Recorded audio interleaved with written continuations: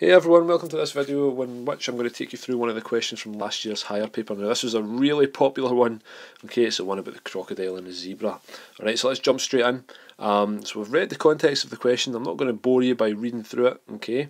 We've got a crocodile here and a zebra, and the idea is a crocodile swims across the river, runs up the bank and then tries to eat the zebra. Alright, so the first part says the time taken t is measured in tenths of a second is given by this relationship, and we've got to calculate the time taken if the crocodile does not travel in land. So if it doesn't travel in land, it's basically going to swim upriver like that and get out at that point. Alright, so that means that x is going to be 20. Okay, so for part A, 1, x is going to be 20. So that means that we're essentially going to work out t of 20, which you can do from your function skills. Okay, so the function skills you already have, you substitute a value in for x, this value is going to be 20 in this case, and that would mean that we would get 10.4 seconds. Now you'll actually get 104, but of course that's 104 tenths of a second, so that would be 10.4 seconds. Alright, for part 2, what it says is calculate the time taken if the crocodile swims the shortest distance possible. So if he's going to swim the shortest distance possible, then that means he's going to go straight across the river here, okay, at that shortest point, which is going to mean that x is going to be 0 this time. Alright, because he's not going any distance to p at all, he's going straight up there, so x is going to be 0. So then t of 0 is, if we substitute 0 in again, it's just going to be 11 seconds. Okay, so that's part A done. Right, 1 mark for each answer. So let's take a look on the next slide at part B. Okay, so in part B we are asked between these two extremes there is one value of x which minimises, okay, keyword, minimises the time taken. Find the value of x and hence calculate the minimum possible time. So this word minimise should stick out like a sore thumb, and it tells us that we're doing an optimisation question. Okay, so we're looking at our optimisation. So you have a note on optimisation anywhere, you want to be looking that up. Now, okay, optimisation, right? So the idea is in optimisation, what we're going to do is we're going to differentiate the function. We're going to make it equal to 0 because that's where the stationary points are, that's where the minimum value will be, and then once we've made it equal to 0 we can solve. Okay, so I'm going to take you through that solution just now. Alright, so we're going to start off with our function, but we're going to write it out by preparing it for differentiation. So the form that it's given in has a square root. We don't want any square root signs in it. So we're going to have 5 bracket 36 plus x squared, and we're going to change that square root into power a half, and then we just have plus 80, because we're going to break the bracket, minus 4x. Okay, so that means we can differentiate the function now. We're going to use chain rule for differentiation for this part. Alright, so here goes. So that's going to give us 5 over 2, and the inside of the bracket stays the same. We subtract 1, so it's negative a half. And I'm going to multiply the bracket by what happens when we differentiate, the result of the differentiation of inside the bracket. So we differentiate what's inside the bracket, we're going to end up with 2x. Okay, so that's the first part, and then we want to differentiate this part of our function as well. 80 obviously just goes to 0, disappears, and then negative 4x is going to give us a negative 4. Alright, okay, so we've got to tidy this up now. So it's quite nice because the 2 here and the 2x is going to cancel out. So our next line is going to be 5x in a bracket 36 plus x squared negative a half. Okay, right, so next step.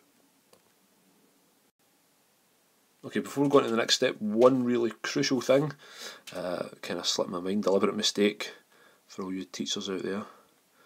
I want to show off differentiated. So I need to put in t dashed x. Okay, that's really key that we do that. Okay, so when I was just getting carried away and jumping straight into differentiation, just need to watch that.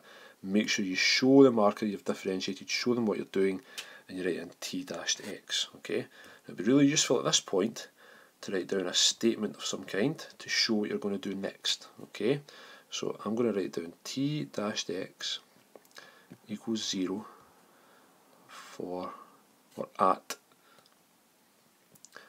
the minimum. Alright, so we know that minimum value of x, right, then t dashed x is going to be equal to 0. Alright, and the minimum value of the function, t dashed x is equal to 0. Okay, so let's make that equal to 0 then, and we'll try and solve it. So we have 5x. Now I'm going to be slightly sneaky here, and I'm going to put this on the bottom line, on the denominator, and give it a positive power. Oops. Let me rub that out and try again.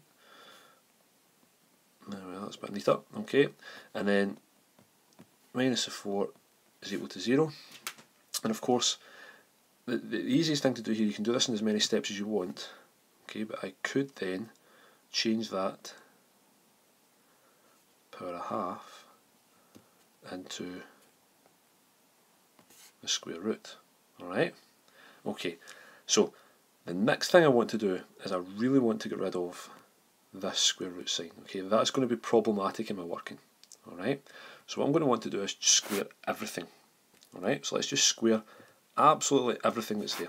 So we have 25x squared on the top. If we square the whole denominator of that fraction, we just get 36 plus x squared, and 4 squared is of course 16.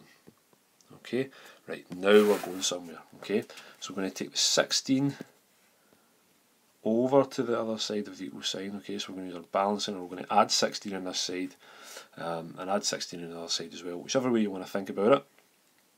You either think about change side, change sign, old school style, or we can add on 16 to both sides, entirely up to yourself. Okay, but what we're going to end up with then is the following. So we're going to get 25x squared is equal to 16, and then I've multiplied by the 36 plus x squared on both sides.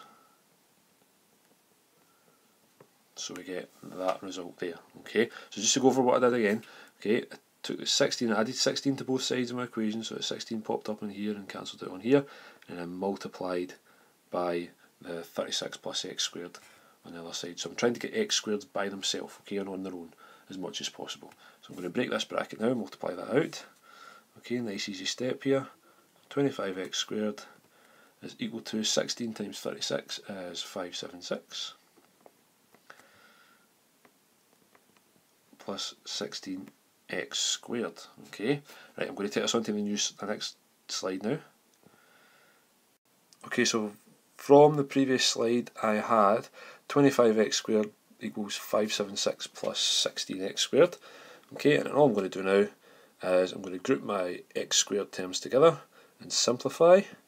So that of course is going to give me 9x squared is equal to 576, and then dividing gives me x squared is equal to 64, and therefore x is equal to 8. Now, of course, x is equal to positive and negative 8, but with x we are dealing with a length.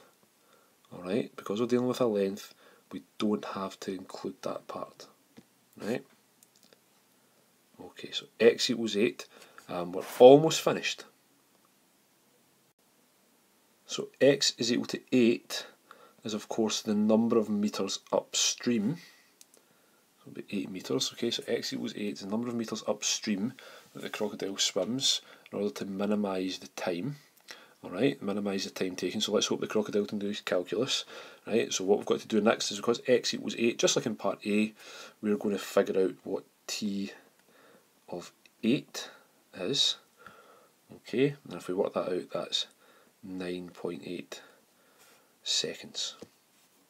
Okay, so that's the last part of the question, right? I hope that's made sense. Of course, in these videos you can rewind as many times as you want. That's why I've tried not to repeat things as often as I can, so that, you know, if you understand it, you can move on. If you don't get it, just go back, and again, if you want to ask any more questions about the working, please message me on Facebook and I'll get back in contact with you and sort it out. Okay, thanks very much for watching, and see you next time.